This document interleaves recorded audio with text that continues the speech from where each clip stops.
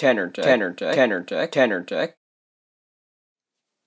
Hello, this is Tanner Tech, and today I'm going to show you how to build a high voltage ZVS driver. This is the completed setup of my ZVS driver, with my power supply right here, the actual ZVS driver right here, and the flyback right here.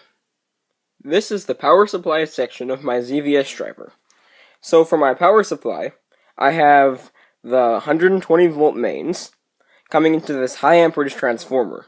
This transformer puts out 35 volts at approximately 10 amps, which is more than enough to power the ZVS driver. This switch right here is a normal wall switch, and it is used to turn on and off the power without having to plug it in and unplug it. This right here is the bridge rectifier. This bridge rectifier is mounted to the heatsink of the ZVS driver because it gets extremely hot under 10 amps. So it is mounted to this heatsink, which keeps it adequately cooled. The bridge rectifier provides DC current for the actual ZVS driver. The high amperage power transformer that provides my ZVS driver with its much needed power, I found in an old junkyard that came out of an old street light. It was the ballast transformer for a sodium vapor light. The other part of the power supply on the ZVS driver are these two filter capacitors. This is the ZVS driver part of my setup. So as you can see on here, the power inputs go onto this printed circuit board. This circuit board I manufactured myself using ferric chloride and a Sharpie marker. I made this circuit board surface mount because it was the easiest way to hook them up to the MOSFETs that were sitting on the heatsink. To see how to make this printed circuit board, you'll have to watch my upcoming video where I will show you how to look at a circuit diagram and use a Sharpie to draw your own circuit board. I did not use any plans for the circuit board. I just drew with Sharpie on it and played it by ear. The actual circuit diagram for this ZVS driver is the stereotypical ZVS driver that you can find all over the internet. This is the circuit diagram of my ZVS driver. I found almost all of the parts that are on this ZVS driver in broken electronics, with the exception of the two MOSFETs and the bridge rectifier. These two MOSFETs are IRF P250s, and they were found on eBay. The bridge rectifier was found at Radio Shack. All of the other small components were found on old power supplies. The inductor is a high amperage inductor found in a computer power supply. These two capacitors down here were found in a variety of different electronics, and I had to use lots of different capacitors to create a 0.68 microfarad capacitor with enough voltage rating to supply my needs. These capacitors, though, get hot, so I'm going to have to either put them on a heatsink or add more capacitors to create a larger 0.68 microfarad capacitor, because they overheat so much that they melt the hot glue that's holding them to this wooden piece. The heatsink that these are mounted on was found in an old computer graphics card. The flyback transformer that actually produces the high voltage was found, of course, in an old CRT television. The flyback transformer produces approximately 40,000 volts with a high amperage.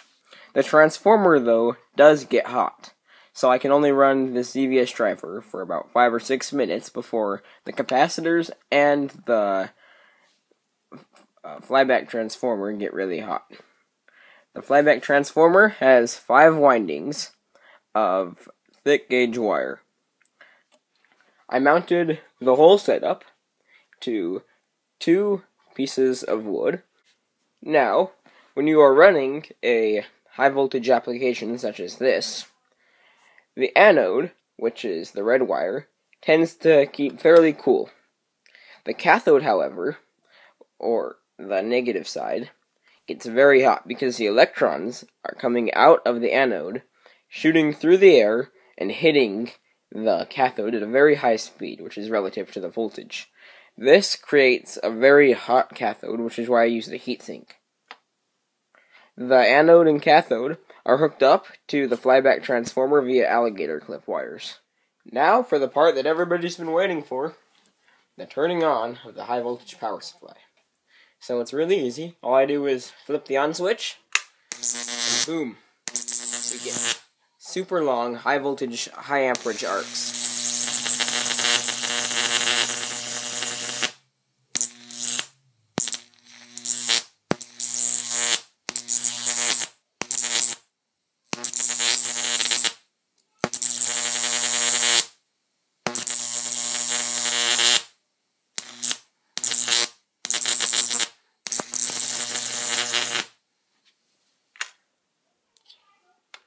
After you are finished running the ZVS driver, you need to make sure to touch the anode to the cathode to discharge the flyback transformer because it has internal capacitance.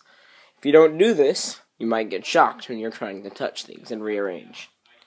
Now, if you look on here, this is the driver. The heatsink is fairly cool. The MOSFETs aren't even hot. But the flyback transformer is warm and the windings are hot, which signals that I need to use more high amperage wire. The capacitors are extremely hot, and they are almost melting the hot glue, which means I'll have to wait a little bit before doing my ZVS driver again. Now, the heating problem, as I previously discussed, can be fixed by making a bigger capacitor. Another cool thing to do with a high voltage power supply is to make Jacob's ladder. These are the contraptions you see in the stereotypical mad scientist lab, where it has the arc that is going up like this. So, when I turn it on,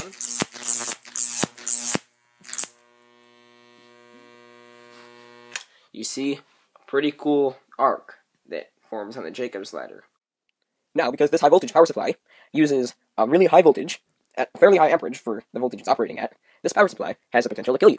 So, I would recommend do not touch the terminals while this power supply is on, and always use an insulating stick when you're touching any of the terminals or making arcs, because this power supply can kill you. This is a disclaimer. Do not touch the power supply because it's dangerous and it will kill you. Only use all safety precautions and common sense. Do not build this if you don't have any previous experience with electricity. Thank you. Thank you for watching, and please subscribe.